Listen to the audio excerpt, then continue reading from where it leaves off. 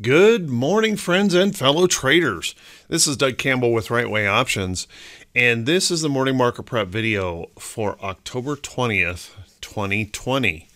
Well, yesterday I was gone most of the day, but doggone it, I had mentioned the possibility of a pop and drop, to be careful of that possible pop and drop, and that seems to be, well, that is exactly what played out in the market as fears of coronavirus and uncertainty over the stimulus bill really weighed on the market. Unfortunately, that left behind some pretty ugly candle patterns. As you can see here, this is a nasty looking evening star pattern, and it really kind of confirms the lower high in the market. However, having said that, we know we are in a very news-driven market. We are in a tremendously uncertain market. We can't rule out the possibility of another complete reversal or whipsaw, even today, as we wait on that politically driven event of stimulus and the massive hopefulness around stimulus. So we're gapping up this morning, as you can see on today's candle, and Dow futures are gapping up this morning. We're looking for some price pop and recovery here. And if we take a look at the chart in the price action here, you can see that although we left that really ugly candle pattern behind yesterday, we really didn't create any major technical damage in the chart.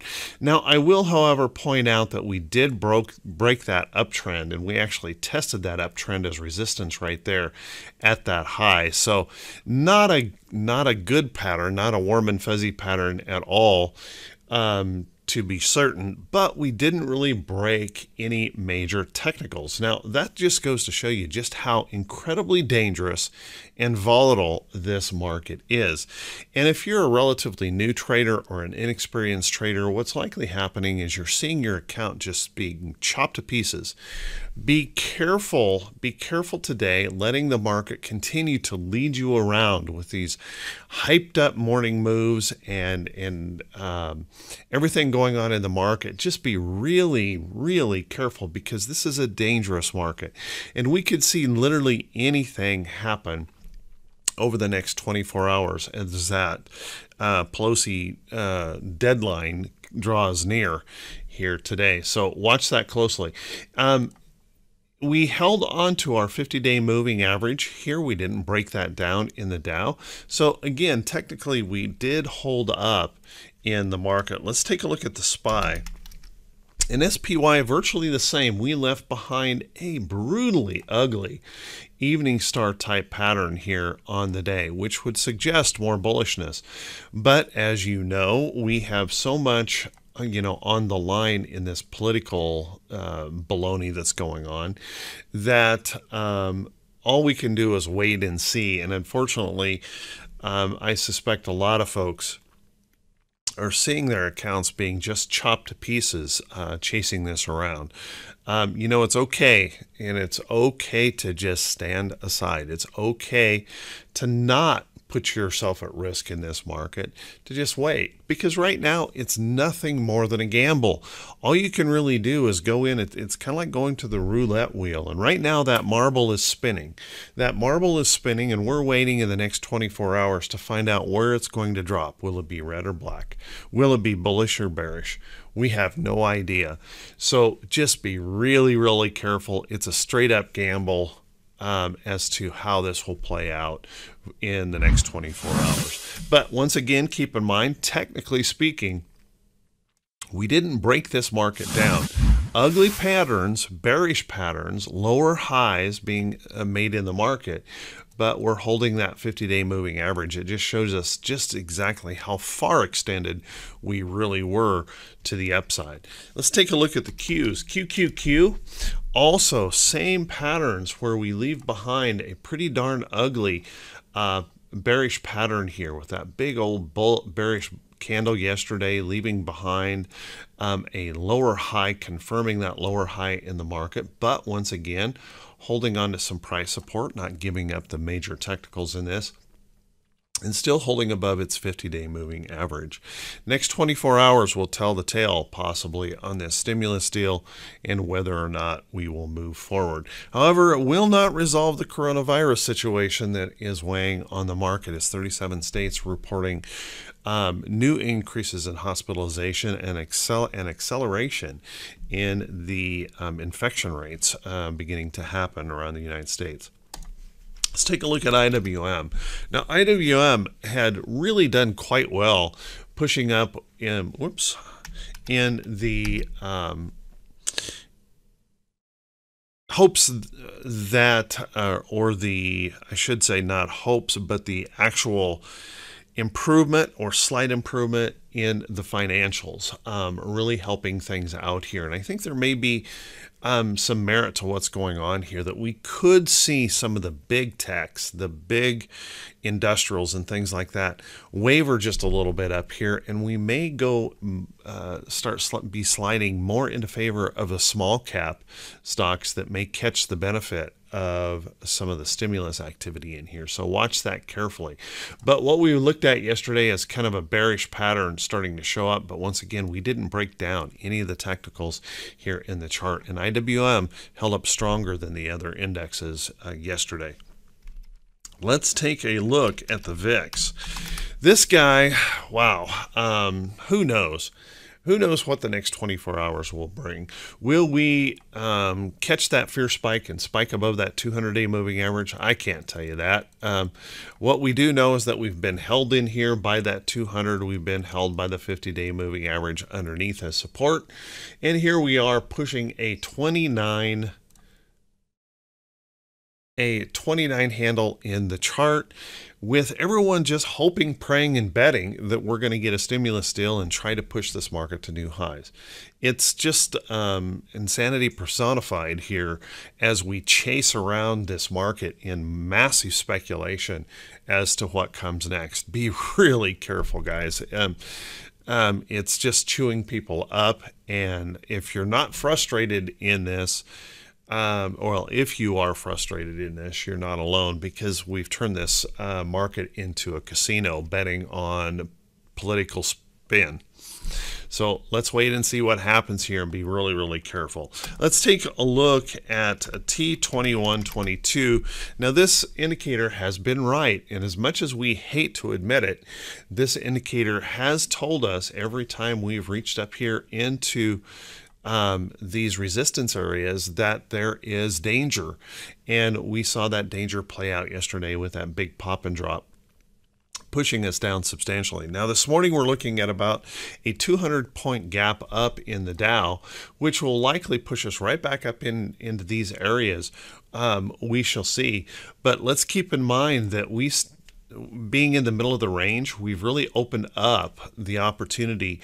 If we do get a stimulus deal, that possibility that we've got space to the upside now to move. If they happen to disappoint and not get a deal done, down here is certainly possible. So keep that in mind. It's a coin flip today as to what the results is going to be out of Congress, and whether or not the market will be happy with a deal that comes or doesn't come around. Let's take a look at our economic calendar for today. We do have some things on this calendar that we'll want to pay attention to. As you can see, we have today housing starts and permits, so that will be coming out here before the market opens. We also just have this Fed speak that just continues to go on. It's ad nauseum almost. Every day they're out here talking, and we have another parade of Fed speakers today, and it doesn't end until 5 p.m. today, as those Fed speakers out there continuing to run that circuit here in the market. So not a lot of economic news today. We probably won't learn anything new from the Fed speakers, but we always want to pay attention to that. On the earnings calendar today, however, we are starting to ramp up those earnings. We have about 44 companies that were confirmed as reporting today, have confirmed that they are reporting today. And if you want to see a full list of those, please jump over to the morning blog. I have a list of those there that are notable reports, and you can find that link just right below the title of this video. There'll be a link back to the morning blog. But let's take a look at some of these that really may move us around today that we'll want to pay attention to. Procter & Gamble already reported today, and they reported a nice beat on their earnings. So let's keep an eye on this. Procter has some upside potential here, as you can see, rallying through this upside move, breaking through some resistance in the chart, holding in this area. So if this can fire on through, there would be really good reason that this may reach out to more blue sky highs in Procter & Gamble. Keep a close eye on that. It's looking pretty good. Let's take a look. We have Netflix that will be reporting later on today. This will be one of our first really big tech reports after the bell today. So keep a close eye on this as we go throughout the day. We're finding a little bit of price resistance, as you can see up here at these highs in the chart. They're going to need to probably produce pretty well if we're going to push on through that resistance to the upside. Take a look at LOGI. LOGI Logitech has just been incredibly strong here lately, and as people buying up tech during staying at home, having to work from home, buying up that tech, and you can see gapping up substantially here this morning. I would say approaching 100 seems likely in that chart. Logitech just been on an amazing run here. Looks like that's going to continue this morning. Take a look at MAN. Manpower will be reporting today. As you can see, this has been kind of range bound in here, and this morning it looks like we're getting a little bit of burst to the upside. So let's watch that closely. We've got a little bit of a rising low wedge pattern in here, trying to perk back up. Watch that on its earnings report. We're going to hear from Regions Financial. We'll want to pay attention to all those financials as they report. Keep an eye on that. And then Snap. Snap is another tech that is going to be reporting today. Let's keep an eye on that. Could be a well, as you can see, very, very bullish stock. Could either push us to more blue sky highs, or we could see that failure occur here. Watch that closely. And last but not least, I'm going to cover this morning, Texas Instruments will be reporting today as well. Keep an eye on that. Texas Instruments has been running in a nice upside trend following the tech move. Let's keep an eye on that carefully. We're kind of channeling here in this stock, as you can see, and we've kind of reached the upper portion of that, but an earnings report could push us right on through, or we could be drifting back down toward this side of that channel. So watch that close. Let's take a look at some stocks that are setting up, but before we do that, if you guys could help me out and do me a favor, if this is the first time you have seen these videos, could you please click that subscribe button on YouTube, and then also click that bell icon when it pops up so that you can be notified every time I post one of these videos. If you find these videos to be helpful in how you plan your day and preparing for the way you want to approach the market for the day, if you could please click that thumbs up button and leave a brief comment. It helps me to continue to grow this channel, and I just want to say thank you to everyone. It's not possible without you guys, and I just am so humbled by the fact that you are following this kind of content without all the hype and prediction that you might see in other places in the market. So thank you very much, everyone. I truly, truly appreciate it. Also, please feel free to share these videos on any of your social platforms to help us continue to reach new folks. Let's take a look at some of these stocks setting up. Now, yesterday I made a move, which I normally don't make, but I made a move and picked up FCX. Now, FCX has earnings coming in on 10/22, but I think there's a pretty decent story in FCX. Copper is going to be a pretty hot commodity, I think, with all of the wind farms that are could likely come around under the Biden administration if he should win, and all the electric cars and all of the building. Copper has quite a story, I think, ahead of it. And right now, I picked that up yesterday as it was popping up. I do plan to close this trade prior to earnings. I don't gamble on earnings reports, but right now FCX holding in here pretty nicely. We may get a little bit more of a lift up here as we head toward earnings if we can stay bullish in the market, that is. So watch that closely. FCX might be something to pay attention to. A little bit of an anticipation for those earnings. Keep an eye on that. Let's take a look at MCD now. MCD has been holding in a incredibly strong uptrend, and as you can see, we've popped through some resistance and we're consolidating a little bit over toward trend. Let's keep an eye on this as this pulls back into that trend, that possibility that those bulls may perk up here and want to take that higher. Take a close look at that. Looking pretty good overall. Take a look at Walmart. Walmart is a chart that I own, and even though we had pretty ugly pullback yesterday in the market, Walmart really didn't give up any price support or its trend. So let's keep an eye on that. If the market does turn back around and go bullish, we could see Walmart move on up to the upside. So keep a close eye on that. Hanging in there pretty nicely overall. Also want to keep an eye on LB. Now LB had a rough day yesterday, breaking through some price resistance in the chart. As you can see, popped up, but yesterday's ugly sell-off also had an effect here, but we really haven't broken this down. Any rest over here toward that trend still sets up that possible opportunity higher. And you can see we have some targets out here that are pretty easy to identify in that chart. So keep a close eye. LB looking pretty good overall. I'm still holding NIO. Now I bought NIO over in here and I'm still holding that trade. I've got short calls against this at the 30 strike. I'm really kind of hoping I get called away on the trade. But as of right now, I'm still very comfortable holding this trade. It's looking very, very good.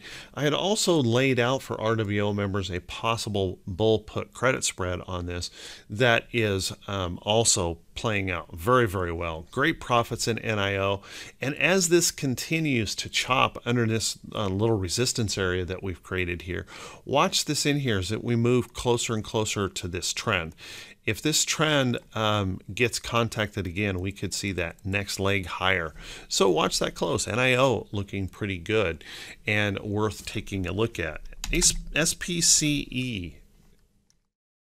SPCE space has been looking pretty good. Moved up a little bit yesterday, but then that market pullback had some effect here. I wouldn't be at all surprised to see space kind of rest or pull back into this trend. And maybe have to test and hold on to this support here. Has earnings on 11.5, so there's still plenty of time in here. If that can kind of hold up in this area, we could still see that surge to the upside. Watch space. It's looking pretty good. Kind of speculative, but looking pretty darn good overall. Keep an eye on Costco. Costco had a huge run to the upside, and now we're getting a little bit of rest. And yesterday, that bearishness also affected here on Costco. But if this can hold up in here, if this continues to rest up in this area, this still has that opportunity to move upside to the upside if we can catch some bullishness in the market. Watch that one closely. A couple others that I want to point out. Take a look at Crocs. Crocs has been on an amazing run. I guess we really like those rubber shoes. And as you can see, moving up strongly. And yesterday tried to pop and move. I think we've probably extended this rally a little bit too far, but a little consolidation or a little pullback into the trend could set up that next opportunity. As you can see, we're responding very well off of this trend. Here was my last alert in that trade, and that's just nothing more than what we're seeing right now, moving back over here into the trend. So don't be too surprised if we just slip and slide over to that trend and get that next opportunity higher. Worth putting on your list, worth paying attention to. VMW, as you remember last week, I was mentioning this as it broke through. This was my price alert on the chart. And boy, you know, it's amazing how price does this. It just ran right up to the next resistance in the chart and pulling back. But let's keep an eye on this pullback. If this pullback doesn't become too severe in this chart, let's notice we have a trend here in the chart. If we can hold we may catch that next upside opportunity in VMware. Watch that closely. Berkshire B has been struggling along here, and this has that potential of going either direction. If you're looking maybe for a short trade, this could set up short. It could also set up long. If we take a look, if we were to fail down through this area, that could be a real problem for Berkshire B. But on the same note, we have these little tiny rising lows, and we're creating this symmetrical triangle here in Berkshire B. If we can get a little love or support here in the market and pop that through, Berkshire may have some upside potential if we can break that downtrend. Watch that one closely. So lots and lots of stocks to pay attention to. Another one I really am keeping an eye on here is Starbucks. This is a pattern that I watch all the time. That break of a downtrend, a major downtrend like that, we push through and then we pull back to test it as support. Now, what I like about this chart, as you can see, is we're still responding to this trend. So breaking through here, that downtrend, as we pull this back into that downtrend and this trend, a little bit more rest maybe in here, and then to the upside we might go. So keep an eye on Starbucks. So there's a few stocks for you to look at, maybe place on your list. Remember, these are not a recommendation to buy or sell any security, just something that you should be paying attention to, maybe putting on a list. Make sure you do your own due diligence on every single trade. So with that, everyone, I want to wish you all of the best. I want to wish you a great day of trading. Market is looking to gap up this morning, but be really careful chasing it. Just like yesterday, the caution that we have to have when we gap up in the morning with so much uncertainty out there, be really, really careful. Remember, one of our primary jobs as traders is to protect our capital. So keep that in mind as we move toward the open. I want to wish everyone a great day and great profits, and we'll see you all right back here bright and early Wednesday morning. Talk to you soon.